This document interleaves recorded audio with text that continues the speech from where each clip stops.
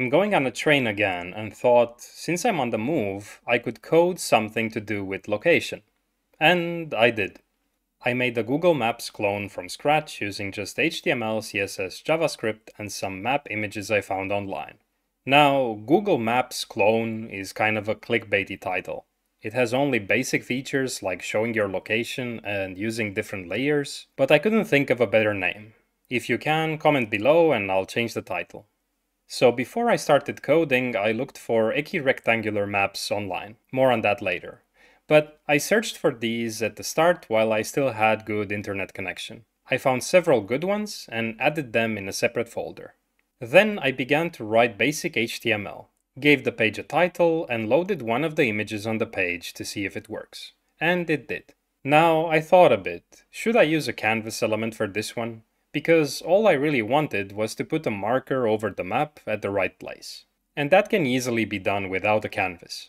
But I decided to use it anyway, in case I'll update it someday to have things like animations, panning, zooming, like the chart in that advanced tutorial I made a while ago. Now, in the script tag, I got access to the drawing context and initialized the image like so.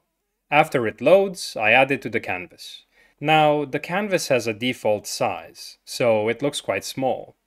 I typically make the canvas fit my screen when prototyping, like so, but now the map stretches and I don't want that. I debugged how to get the image properties and used them to compute the aspect ratio. Then I used it to set the canvas height accordingly. Good. Move the developer tools at the bottom so I have more space horizontally like so, and align things to center and try to see how the other map images look like. Everything seemed fine, so I moved on to work with coordinates and started with 0, 0. So I draw a red dot at that location. Now, the latitude and longitude are polar coordinates, so using them here in this Cartesian space will not work. But the math isn't that hard to figure out. You'll see. 0, 0 should be here.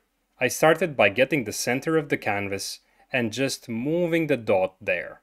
I styled it a bit differently so it's more visible and thought a bit about the unit. Like, what are the units on this map? I thought 20 degrees, but after counting and doing some basic math, or having Copilot do it for me, I realized the cell length must be 15. And after some more super advanced math, I realized the map shows all 90 degrees of latitude. Sometimes maps only focus on the midsection because weird stretching happens at the extremities. Now with that in mind, I calculated the Cartesian coordinates relative to the center of the canvas, like this. I used the canvas dimensions to scale the percentages. Those values are doubled because relative to 0, 0 we have half the canvas size in every direction. After fixing this variable name, the dot is still at 0, 0, but if changing the longitude to 15, it moves 1 unit to the right. And we can go on until 180 degrees. Now, if you look closely, this doesn't align well here, because the map has a small white margin around it. We can account for it like so. I just do trial and error, and it looks good. Same thing vertically, and okay. We can now show coordinates on a map. Let's test with some more real coordinates. I think Romania is somewhere here. Let's try a bit to the left. Okay, good. And Finland is just above. Same longitude. Now, to find our location, I'm going to use the code from my tutorial where I teach you how to calculate distances using GPS. It's not a huge code base. I'll just take this part from here and add it in a new file. I called it GPS, but really location comes from many different sensors on your device, and my laptop here doesn't even have GPS, so not a good name. Especially because GPS isn't even the only satellite positioning system. But anyway, using the geolocation API, I logged into the console the location whenever it updates. The geolocation has to change here, so switching to let instead will make this work. I think this is some location in Helsinki, coming from some IP I'm getting from the train Wi-Fi. So not my real location, but I should be able to get a better one on my phone later. Now, I wanted to refactor the code and take out this remapping function and set some global variables for map properties. With the new structure, I also made a function to draw the dot. This one generates the coordinates for the map and puts a dot at that location. I call it in the beginning and when location changes, and it seems to work. The images I used are quite high resolution, so I could use a larger canvas like so and better inspect where the dot is. I searched the coordinates using Google Maps and things seemed to be as expected. I tried putting the app on my website and loading it on my phone, but I didn't seem to have internet at the moment. Probably because I'm in the middle of nowhere. So I used the developer tools to change the location in different cities and everything looked as expected. Nice. The only difference is that Google Maps applies a different projection for the map. Oh, right, it updated a while ago to use a globe instead, like Google Earth. Well, I already have a video where I taught how to make a Google Earth clone using Three.js, so I won't get into that because basically every other major map service provider defaults to the Mercator projection. You see, we use the equirectangular projection at first because it's easiest to work with. The polar coordinates get mapped to an even grid. The Mercator projection, however, distorts the map even more, like you see here. There's stretching happening vertically as well. All projections have pros and cons, but because many people are accustomed to this one, I took few map images like this and decided to support it as well. So how does it work? I found this explainer online.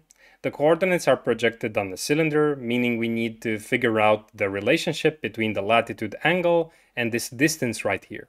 Now, we could find out how to do it by reading this Wikipedia page, but it looked quite scary. Often there's too much information there, and I thought I could figure out the relationship myself. Because if we know the radius of the sphere according to the size of the map, which we can get by dividing the width by 2 pi, then the tangent of the latitude should be this value divided by the radius. Now, I coded this keeping in mind that the tangent function works with radians here, so I had to convert it, and it didn't work. The longitude was okay since it's the same as in the equirectangular projection, but I just couldn't get things to work vertically. It wasn't aligning with the lines as expected. This should be at the 60-degree latitude line, for example. I thought there might be some error estimating the radius or something. I spent a lot of time trying to fix until eventually I gave up and asked ChatGPT. And it immediately gave me a working solution. I don't know exactly why it works, and I didn't have time to read the whole Wikipedia page to find out, but I did find ChatGPT's formula here as well, so I'm quite sure it's good. I think the diagram from before was misleading and that the Mercator scales things a bit differently. So these maps are not generated using this exact technique, and that's why things didn't align as expected. Anyway, I decided to allow users to change the maps, so I made a function that remaps depending on the projection, and added a drop-down to select the map they want. Moved the styles to a separate file and made it so the last known location is redrawn on top of the map every time a new one is selected. I also added a field for the coordinates to make debugging easier. Everything worked well and eventually internet appeared on my phone and I could load the page. The coordinates are a bit better but not fantastic. I think satellite signal doesn't pass through this train. So it might be using cell tower positioning, but if you test it outside it should work quite well. Let me know if you tried it and if you found this video useful. Thanks for watching and see you guys.